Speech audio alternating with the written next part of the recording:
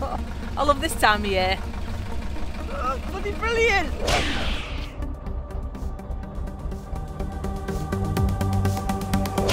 Ahoy there! If you're new to the channel, I'm Heidi and I live and work aboard my canal boat home, the Rum Wench. I also have a little camper van for those land adventures, and this is my little rescue dog Bonny, who feels she can take on the world. So I'd love it if you joined a middle-aged woman and a dog faffing about in search of adventure, fun and giggles. Hey up everyone, it's another blustery, horrible day today, but we do need to leave because A, I've got the tunnel booked, the Harecastle Tunnel, in the next few days, and also I want to visit a few things before we go through the tunnel, which means moving. So hopefully we're going to get to the potteries today and then move on to Westport Lake if there's space, because it's good walks for Bonny, because there's not really many walks along here. Yeah, so what a nice good walk. Oh, but it's horrible. And again today I'm going to be travelling with my friend Nikki on the boat in front, who's also a single-handed boater. And as soon as we've set off, it's started to rain already. Oh, I love this time of year. Oh, bloody brilliant!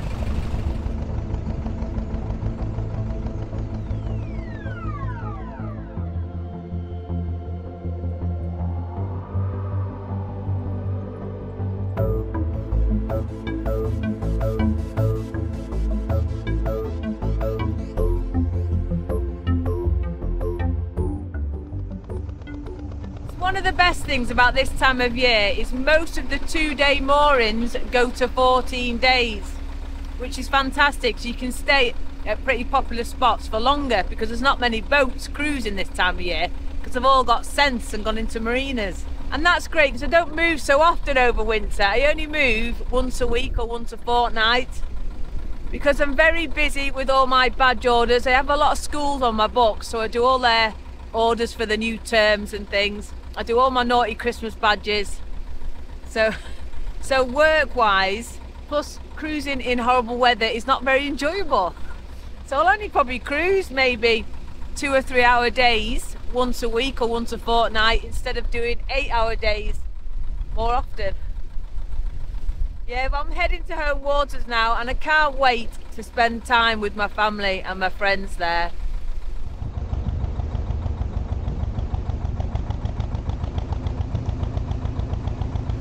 So with all the leaves falling into the water, you often get them round your propeller. So I often do a short blast in reverse to try and get them off. But I do think I've got something around my prop anyway, because my engine's a little bit smoky today. And the thing is with my propeller is A, I've got a big deep draft on my boat, so it sits quite low in the water, and my propeller's huge, it's about this size. On my old boat it was a little one like this. So a quick blast in reverse would clear it really easily, but on this propeller, because it's so big, I tend to get things wrapped all around it, plus I've got a rather large shaft. So I get things around my shaft as well, very tightly, especially fishing wire and plastic bags. So I do have to go into my weed hatch quite often on this boat, whereas my old boat, I hardly ever went in it. Yeah, it's a big difference. It's not always good having a big one all the time, you know.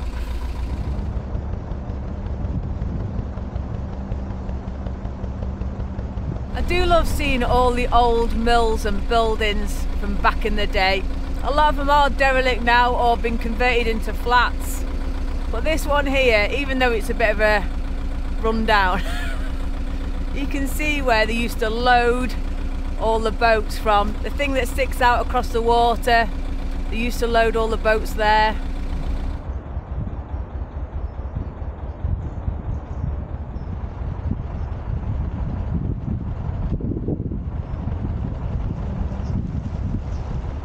So this is the Middleport Potteries, and it's a very blustery, windy day today, and I'm trying to double moor alongside Nikki. But when you've got the wind blowing at you from all directions, it can be quite a bit of a faff.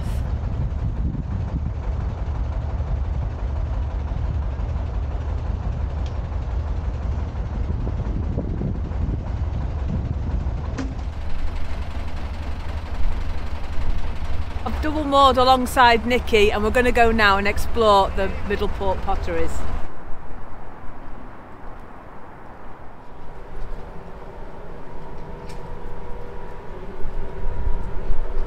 And this is an example of one of the workboats that would have carried the potteries back in the olden days. Because remember, James Binley and Josiah Wedgwood built this canal just for mostly transportation of potteries, because they're all getting broken by horse and cart on the bumpy roads. Yeah, so you would have loaded everything up here and then driven it, and the boat people would have lived in this section here. So these boats weren't just carrying the potteries, they were also carrying all the raw materials needed, and obviously as well all the fuel for the factories. So you can imagine it, can't you, with a horse and cart going along all these bumpy cobbles. Yeah, it's bad enough when I'm riding my bike, although I quite enjoy it.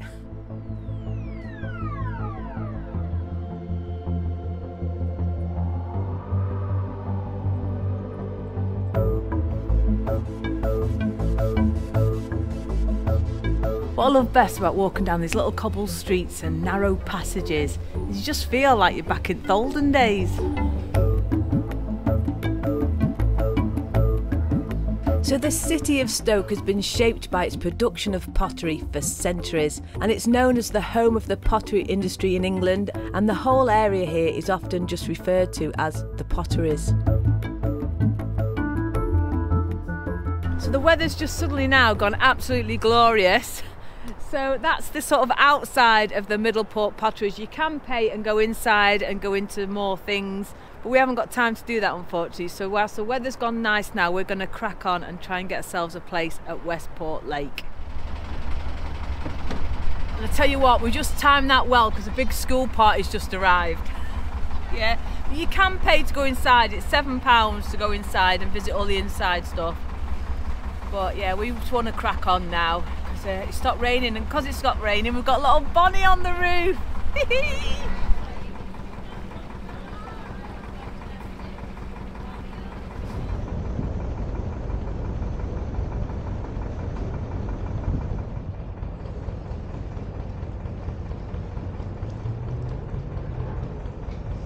I'm just stopping here because I'm desperate for coal. I've only got one bag left, so I'm just going to moor up here and get some coal. That's brilliant.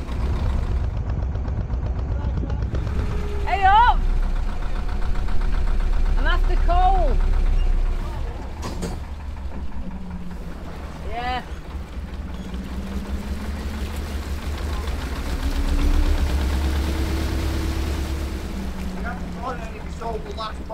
Alright, well thank you anyway. I've got one bag. Oh no, you're alright love, I'll sort something out, but thank you very, very much. See you later. Oh, they'd run out. And that lovely boater then, on a boat, just offered me some logs if it was cold. Bloody boating community I'm just overwhelmed. So lovely. Look at this little boat here. How cute's that? How cute. Oh. Luckily, the coal boat's due in a few days, so I'll be able to manage till then. And again here we've got another one of them bottle kilns. I mean, Stoke is just an amazing place if you like all the history. And I love the fact that they're keeping these here, they're preserving them. Because after all, it's all part of the heritage, isn't it? Stoke is just steeped in all of this from back in the day, all the industry. It's wonderful.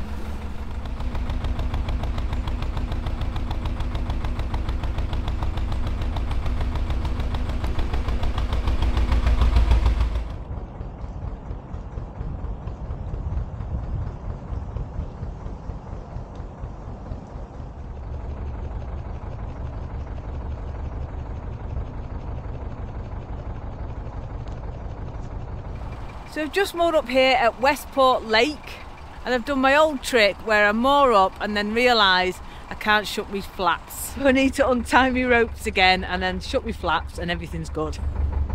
This only usually happens when you're on a bank like this that's higher than the gunnels. But there we go, it's easy fix.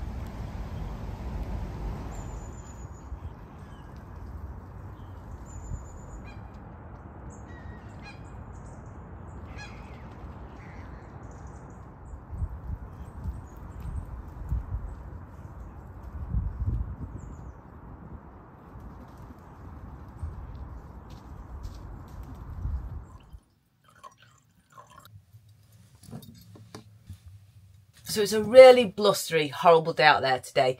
And tomorrow we're going through the Harecastle Tunnel. It's all booked and that's quite long, dark and very moist. I'm taking you with me, obviously. Anyway, I just wanted to show you this with the fire. Lots of people have been asking me, what's that cage thing in my fire? And it's called a coal cage. Now, some people don't get on with them. I absolutely adore mine. I've got one in my boatsman's cabin fire and one in this fire.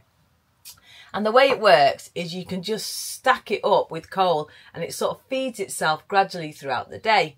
Now, I found that great being on my own, so I'm cruising, doing boat jobs, out adventuring and walking, things like that.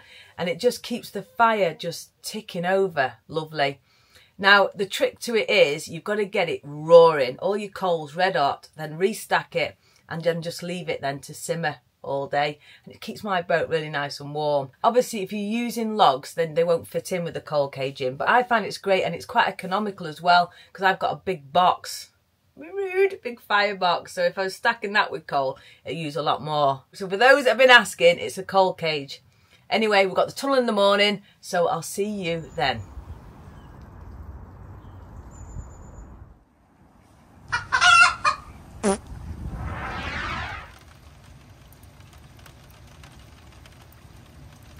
So today we're due to go through the Harecastle Tunnel at 10 o'clock. I've just been on a very moist walk with little Bonny, but she loves it. She loves all the new sniffs and exploring all the new places.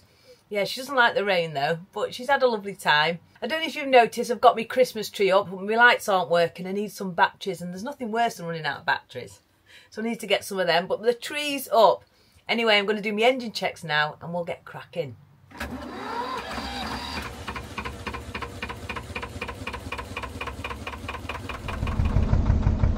So Harecastle Tunnel is 1.6 miles long and it used to be the longest in the country. However, Standage, which I've also been through, is the longest and the deepest. And that's when I did the Huddersfield Narrow and went up and did the Rochdale a few years ago. And that was an amazing experience. But you are in the tunnel for nearly 3 hours. However, this one, I think it's about 45 minutes. But it does go quite low in sections, so I have put my low chimney on that my dad made me, and I will be doing quite a bit of ducking. Oh, the joys!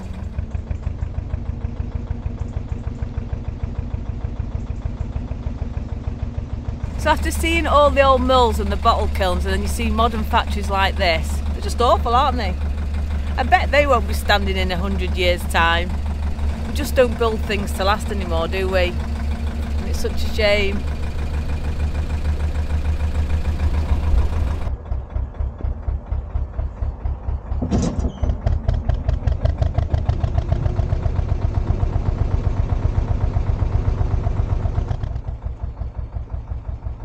Hey up.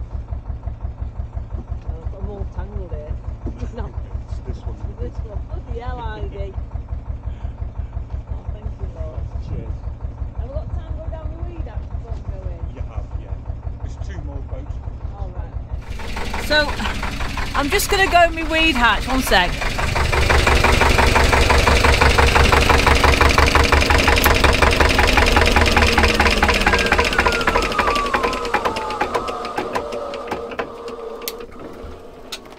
So, just whilst we've got 10 minutes, I'm going to go in my weedhatch because I've noticed I'm quite smoky, and that's normally a sign.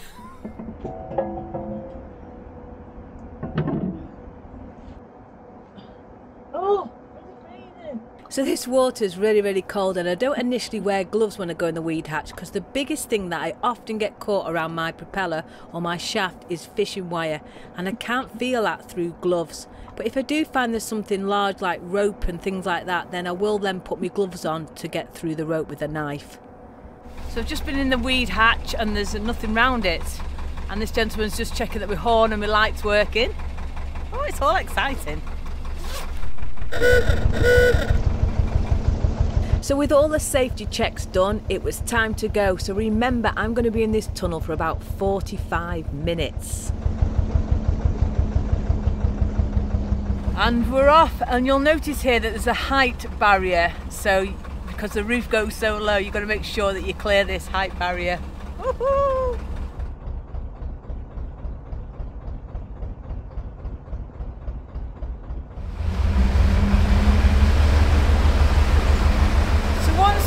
Nikki both get in this tunnel, they will shut the doors behind us and put the extractor fans on, so we don't get smoked out by our own engines.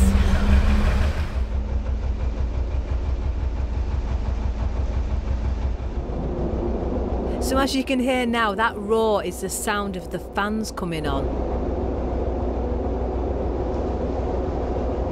So that means Nikki must be up my rear. So let's have a little glance back and check she's in.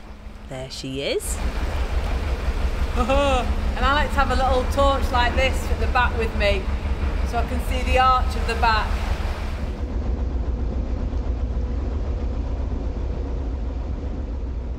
This is actually the second tunnel built. The first one was built by James Brindley, and that's next to this one. But it had a few problems with filling with water, and they had to get pumps, and it was saved by the railway, the steam railway. But there were a few design faults, and then later Thomas Telford, that genius, he then built this one. But it does get lower and lower as you go through it. And some people believe it's haunted.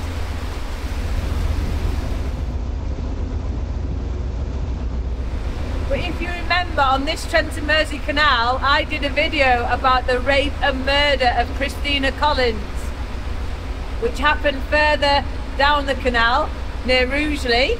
If you haven't watched that video, please do. I'll put a link in the description. But because she travelled to this tunnel with those boatmen that raped and murdered her, people get the stories mixed up and say her ghost haunts the tunnel. So have a look out, see if you can see any ghosts. Other people say there's a headless boggart that patrols the tunnel. And other people say that the amount of people that died and had accidents when they were building these tunnels, they also haunt them. So look out. It goes quite low here. This is where you get covered in spider poo and tunnel jizz. Oh, look at it!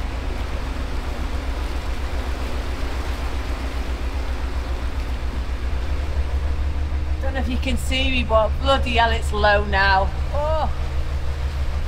Myself. Don't like it when it goes this low. It's going to go even lower. Oh. These yellow markers here are a warning that the tunnel profile's getting lower, and at the moment I'm doing a lot of ducking.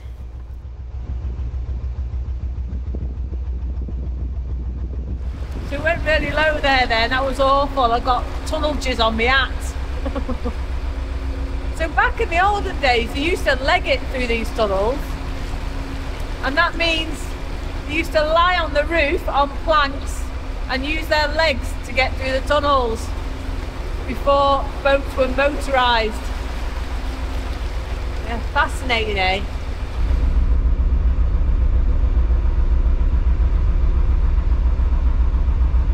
That skeleton is Captain Bones, but a lot of people call him Sid.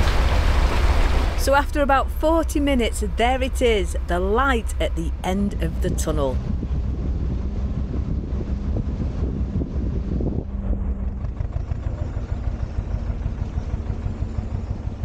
So that's it, that's the tunnel done, and you'll notice all this water's orange, and that's because of the iron deposits that are around here. So with the tunnel out of the way now, this is the start of Heartbreak Hill, or the Cheshire Locks is its proper name. And a lot of these locks are in pairs. So because I'm still travelling with Nikki, we can make that a bit quicker because we can set both locks. This is also the turn to the Maxwell Canal, which I adore and have been on many, many times.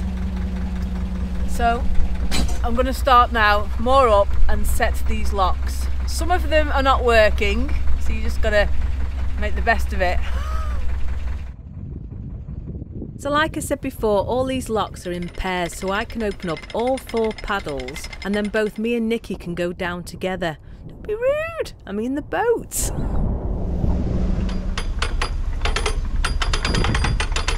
I'm just whilst I'm faffing on these locks, I just want to give a big shout out to Todd and Jonathan David Bell for becoming supporters of the channel via Patreon. Thank you.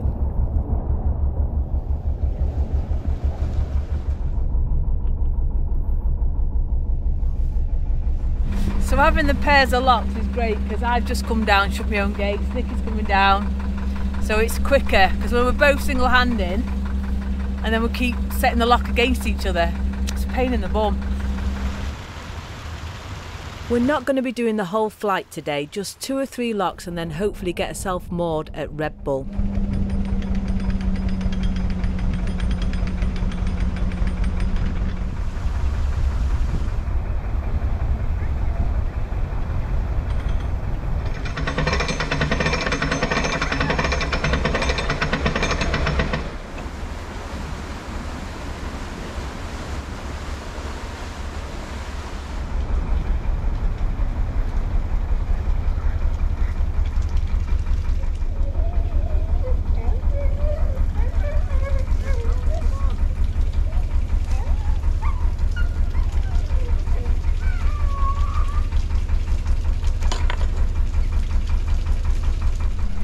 That's good timing, there's a boat coming, so we've got 1 more lock now and then we're mooring up for the day if we can get a space.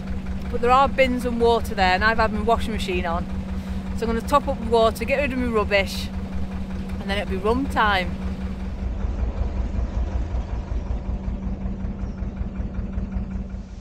So this is the last lock and it's only a single one, so me and Nicky will help each other down this one.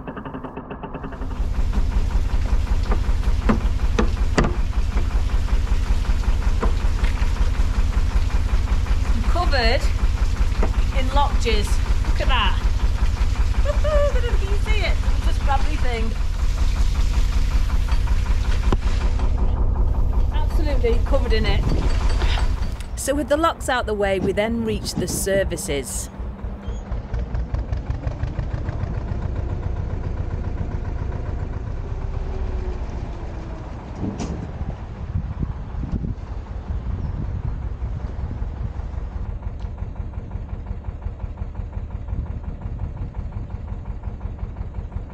So we've come through Harecastle, made it down 3 locks and we're here now at the service point. We've just got rid of all our rubbish. We're filling up with water now because I've had my washing machine on. Yeah, and then we're hopefully going to moor just before the lock down here. This straight now takes me to my mum and dad's and it's there's about 30 odd locks, but yeah, it takes me there, so I feel like I'm on the home straight. I'll be home for Christmas. But we have noticed that the services here are closed. So there is a place to empty your toilet here. There's bins and there's a water point, but the other services are closed, such as showers and laundry and all that. And the thing is, all the boat licenses are going up 25% over the next few years. Then the continuous cruises goes up another 25%. So the licenses are going up a lot, and all I'm finding as I'm cruising around the system is so many services and bins removed or not working. So it's not good that if you're paying all this extra money you want, well, I want jacuzzis. I want jacuzzis at every water point and a sauna. Yeah, so it's not looking good. Anyway, we're here and I'm on the home stretch.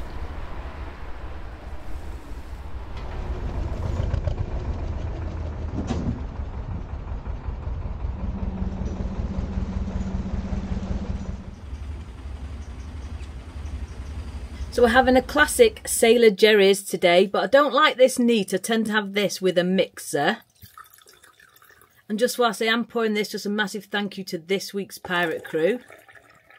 So I'm mixing this today with Tropical Crush from Aldi or Lidl, one of them. But it makes it so lovely. So I tell you what, I've earned this today, but we're now we're on the home stretch. I've still got a long way to go and over 30 odd locks, but I will, the way I'm going, make it to my mum and dad's for Christmas. So cheers, woohoo, just wet the lips. Oh, look at that. Lovely. Yeah, so if you have enjoyed this video, please do give it a thumbs up, it really helps. Subscribe down below and then you'll never miss a video. Oh, nail biting stuff this. But just before I go, just a massive thank you to my lovely, gorgeous patrons. Anyways, take care, stay safe, and I'll see you next week.